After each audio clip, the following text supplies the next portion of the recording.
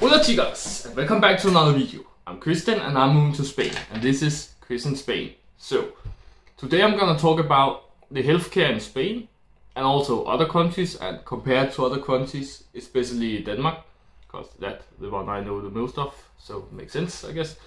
But let's get right into it. Spain's healthcare works pretty much like this. It's free to go to the hospital and to the doctor. And how can it be free, you may ask, if you haven't heard about such a system before? But that's that's because you paid through the tax. And we get back to that later in more details, but also Spain is a part of the EU, which is the European Union, if you don't know, now you do at least. Which means that if I live in Denmark, which also is a part of the EU, go to Spain, I get free healthcare immediately. I don't need to do any paperwork, I just go to the hospital and can use it and whatever. Because all Europeans that is a part of the EU can use the hospitals in other countries that are a part of the EU. Even if the healthcare wasn't free in that country, I will not have to pay because it's free in my country. So my country will just pay for me. But in Spain, it works pretty much like Denmark in these kind of ways, at least because it's also free in Spain for Spaniards in Spain. So to get back to that, Spain are actually really I can't speak today, it's amazing. Spain is actually really transparent about how the healthcare are paid. Like when you get your tax, you get a job in Spain and you get your pay, you can see on the paper that exactly this amount goes to the healthcare. Because it's kind of, Spain has kind of split up tax. In Denmark, we just have a line that says tax and then a lot of money. And then after that, not so much money anymore, because that's what we get after pay tax. But in Spain, it's more like you have general tax and then you have Seguridad, I think it names, social security they call it, healthcare and other things I think, and then they say the specific amount you are paying for that specific service. So I don't know much about the tax system in Spain, but at least the healthcare part are really transparent, because you can see actually how much you pay for the healthcare. And you can't do that in Denmark and many other countries, I think. So that's really nice, and as you can hear, you get it when you get a job. So if you have a job in Spain, you have Spanish healthcare. It's pretty much like this. There is different circumstances, and like if you come from another country that's another part of the EU and have to do visa and all this shit, it can be really complicated, and almost every single situation is different. So this is how it generally works for native Spain. Yeah, for a native Spaniard and for a European. This is how it works. So yeah, you get a job, pay your taxes, and then you get social security, which is healthcare. And then you just go to hospitals, doctors, whatever, for free. I don't know a lot about the medicine in Spain, but I've heard some stories about it's really cheap compared to countries like Denmark or other countries even too. So let's compare a bit, because that's the difference between Spain and Denmark, or the biggest difference I would say, because hospitals are free in both countries if you pay your tax, and doctors are free if you pay your tax, but the medicine is not free. So that's where the difference is really shown, because in Denmark medicine are exceptionally expensive. I believe we have the most expensive medicine in the world. and I'm talking about medicine and not other things that can cost money according to healthcare. Like in the US, it can cost a lot of money just to fix your broken arm or something like that. That's where the real money are in the US. Where medicine is actually quite cheap in the US, as of what I have heard. At least the most common medicine. There's probably also some medicine that's really expensive. But in Denmark, like, even the most common medicine is extremely expensive. So I know for a fact, or at least for what I have seen of prices in the US, that in Denmark medicine are way more expensive than the US. But again, hospitals are free, doctors are free, so all these more important things, or what you will call it, more urgent things, are free in Denmark, or not free because we paid for the tax, but it's like you have already paid. You cannot not pay for it. So it's like you can always go to hospital and to a doctor. But medicine again is really expensive in Denmark, and also more expensive than in Spain and Italy, and I think all other countries in the EU. Every country I know of, Denmark is more expensive. So we are probably the most expensive onto medicine. Also, we have one of the most expensive tax system. We are fighting with France about who can have the most expensive tax. We have had the most expensive tax for multiple years, but now France has the most expensive tax, and we are second. So same shit, we are way up there.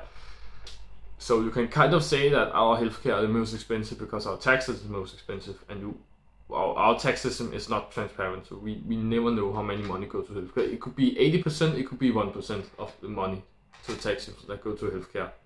I think it's closer to 1% because it's not that good. I will say. Like, you know, when you get stuff for free and you are like, oh, I get why it was free. Like, it feels like I think you get for free. That's how I feel about it. Danish healthcare. It feels like a free system. Like in the US, it just works. It's well, they can cure every single type of cancer. We can almost not cure any of them in Denmark. And if we can or try to, many people still dies. Well, death also happens in other countries. But it's like we can't even cure many of them. So like at all, don't want to try. So many people, when they get cancer in Denmark, or not many people, because cancer is really expensive to cure. So only the ones that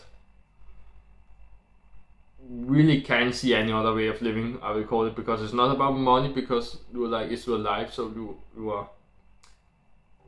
you are lending money from the bank, and you go over the card's limits and all this shit just to be alive. So I will more say it's people that really want to be alive and can't see any other way of doing it. They go out of Denmark and pay in Germany or US to get real cure for cancer. So it's like there's a lot of things we can do in Denmark, and also often the doctors just do things wrong. I don't want to go into too much details, but they're often wrong. I would say 80% of the times I have known people go to a doctor, they get the wrong cure and it makes it worse. So it feels like a free system, I will say.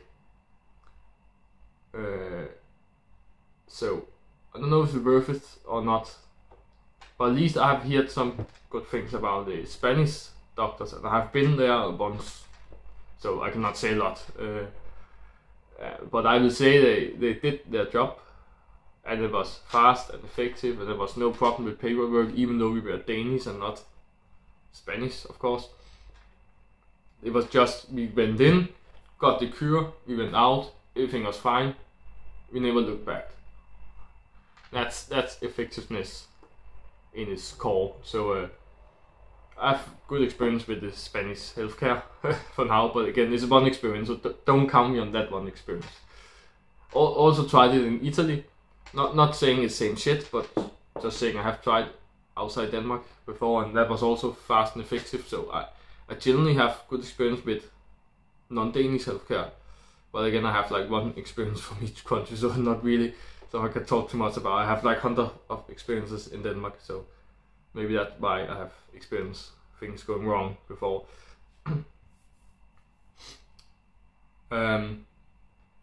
But again, the medicine in Spain, I have not seen a lot of prices and have not needed it so much. I think I needed medicine once and it was surprisingly cheap. The same thing about Italy, even cheaper actually. And but enough about Italy. I've heard stories about medicine being cheap in Spain, at least cheap compared to Denmark and many other countries. You can always discuss if it's cheap or not. Should it be free? Should it be expensive? Who knows? It's a feeling you got. But at least the hospitals are free, doctors are free, the medicine are at least something it's at least fair prices, I would say. So when you just need medicine sometime and that's just a third of the things you need, it's not so bad, I will say. And again, it just works fast and effective. I've heard many good stories about it, not so many bad ones, so I believe most people think it's working great, or at least good enough. And I guess most of the time it is working, so that's nice. And again, it's very transparent, and you just have to get a job. You know when you have it or when you don't, and you know how many money you pay for it, and how, and everything is transparent. And I really like systems that's transparent. That's what I hate about the Danish system the most. Is it's not transparent. Like not even people working with the Danish tax system knows how it works. Nobody does.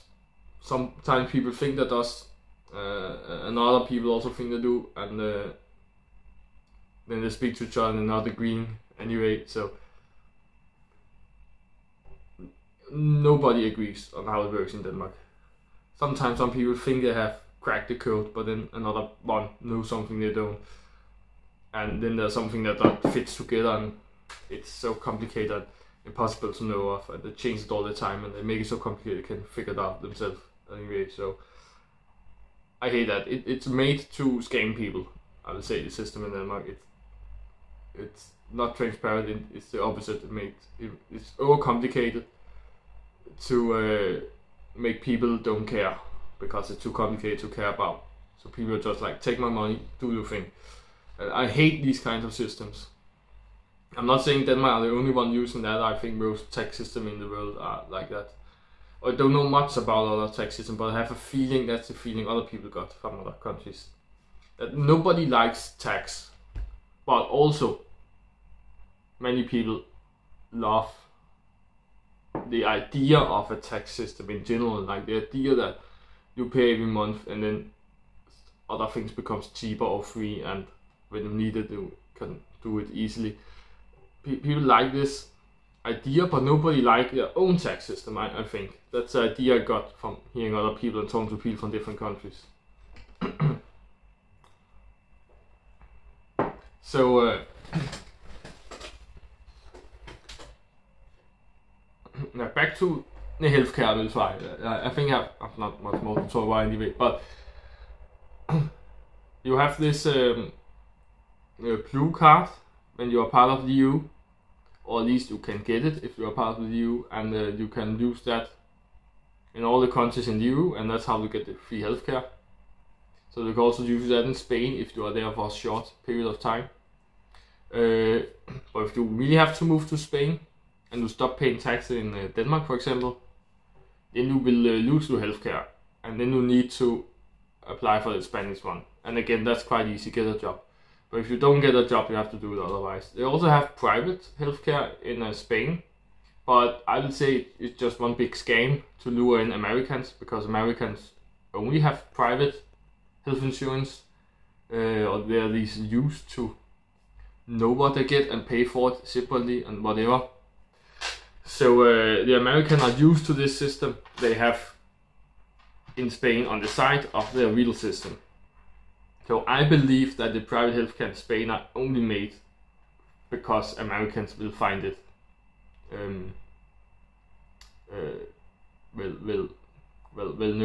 will see similarities between that and their own, so they will find themselves more secure by choosing this kind of service. But I think it's plain old stupid, because if you are able to get the normal healthcare in Spain, I will say it just works better, because first thing is cheaper. Second thing, you have more hospitals, doctors to choose from, because you can choose all the public ones, where with the private you have to go to a private one, and maybe you have multiple locations, maybe you only have one. I'm not totally sure how it works because I'm not going too much into it, but you cannot use public necessarily. It maybe depends on the private healthcare. Maybe they are fine with you using public because maybe they can pay them to make you use it, but it will be a longer, more complicated route for the money to go anyway, so it will probably be more expensive on the way too. So that will be even more expensive than the other private healthcares where you can use every place. But I think most private healthcares you cannot use all the hospitals available. So normal healthcare is just easier because everybody have it, so everybody knows how it works. You can go everywhere basically, and it's you can just go log in for free and so on. So I think it will be way better. So choose that, at least if you can. Most people should be able to do. I'm not sure about if you are outside EU, if you can get it, and if you don't have a job, how it works, if you can get it without a job, if you can even get a job if you're outside EU. All these things I don't know too much about, but I know that it works pretty well, so you should get it. And you can't have a job without having it, I've heard at least. Maybe in special circumstances again, if they don't want to give you, but if they want to give you, they give you automatically. It's not really your choice. You get it when you get a job. It's like in Denmark, when you pay your taxes, you get it.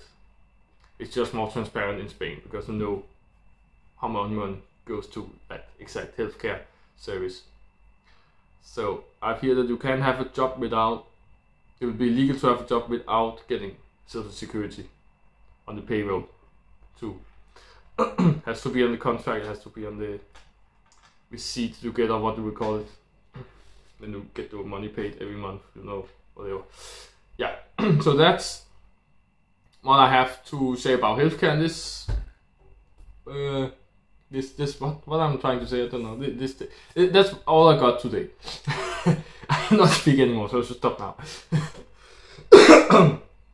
When I get my own healthcare in Spain, get a job, can see it for myself, I will maybe talk I maybe make another video where I talk a little bit more about it, but that's only if I got some new information at that point in time.